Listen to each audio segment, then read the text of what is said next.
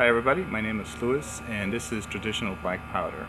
Today we're going to take a look at this, the Jeff White French Trade Knife.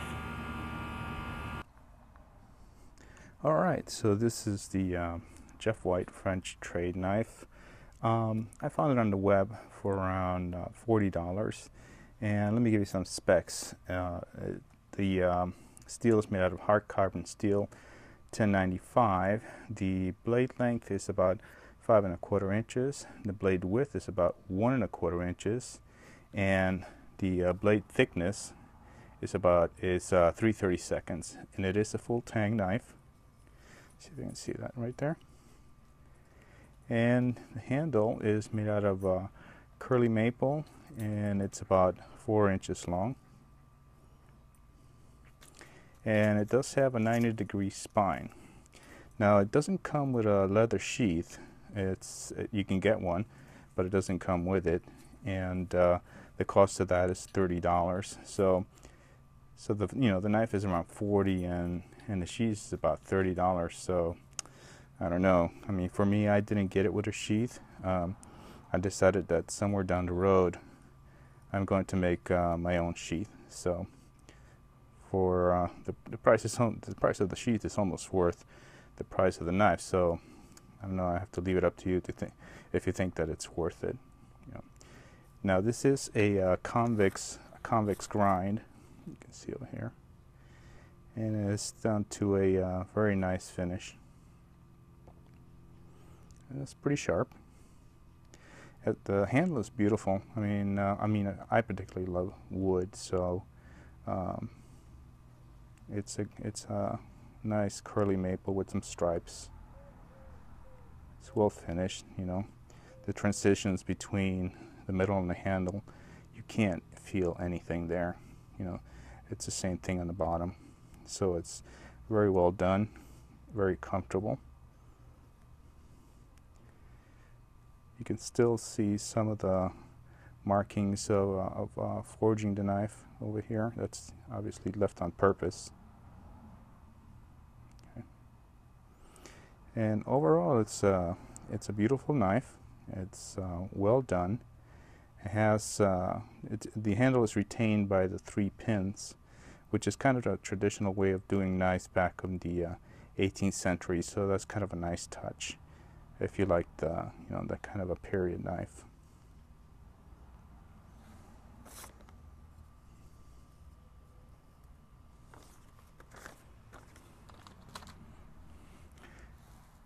So let me give you a couple of things that I think maybe well, not necessarily negatives, but maybe at least for me, shortcomings of the knife.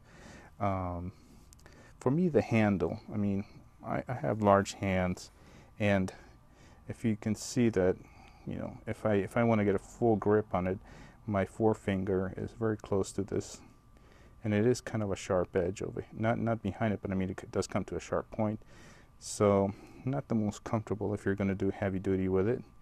So for me, the handle probably could have benefited from having a little bit of extra room, maybe another 1/2 inch or inch.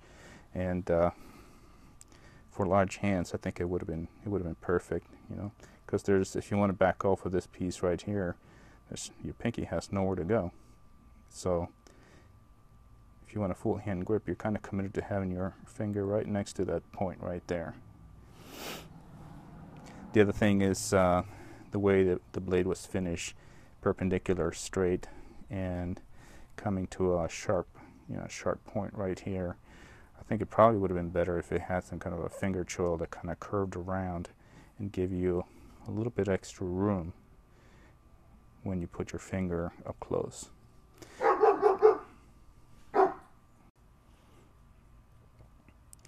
So to me, it would have probably benefited if the point over here came to kind of around finger choil, so you can actually get your hand in here without having this sharp point right by your finger. You know, it's not. I wouldn't say that's very comfortable. You know, so I think that would have helped a lot. Other than those two things, I think you know, this is a pretty nice knife for the price.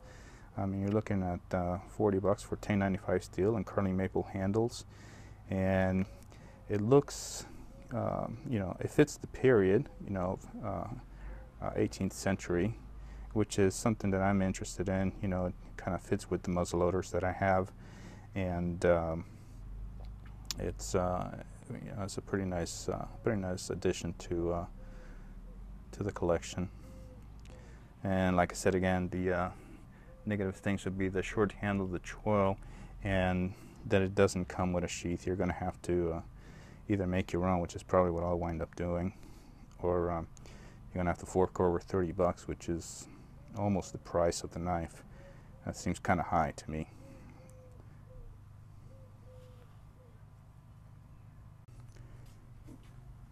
So for me, the reason I bought this is because I like the period, the early 18th century period, and this seems like a nice replication of that style knife.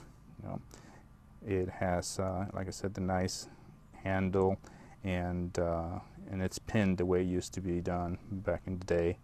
So it's a nice representation of 18th century knife. So I would use this mainly for light camp chores, and also it fits into, you know, muzzle loading the muzzle loaders that I have, because they're all, you know, traditional muzzle loaders.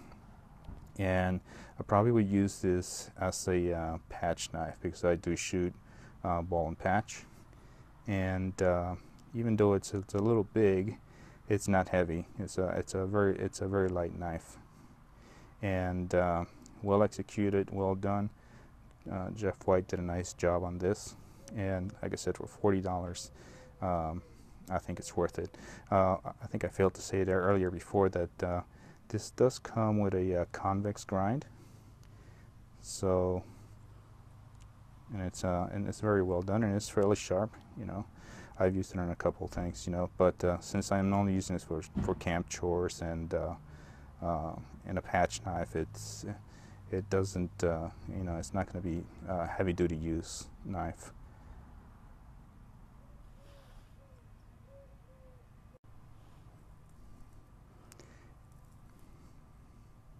So again, this is the Jeff White French trade knife. I think it's a good representation of the period, and if you like those kind of knives for 40 bucks, I think this is worth it.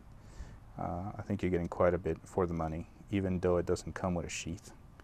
You can go out and make your own for relatively cheap. So, thanks again for joining me, and until next time, keep the tradition alive.